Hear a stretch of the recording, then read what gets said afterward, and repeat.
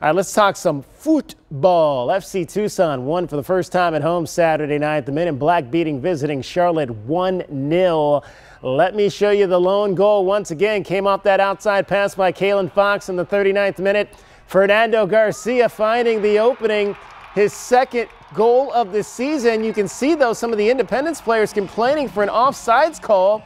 That's because they believe the ball was touched here in the box by Torn Weir.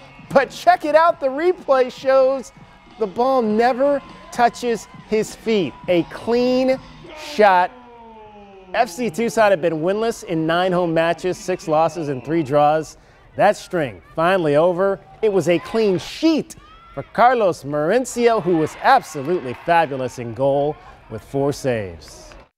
Massive defensive performance, and Carlos really has been for me one of the best keepers in this second half of the season. The first 10 games, we didn't give him a lot of help, and his statistics should be better than they are. He's been absolutely tremendous. We was fighting the whole year for this victory, and it's for the fans. They've been here the whole year supporting us, so this is for them.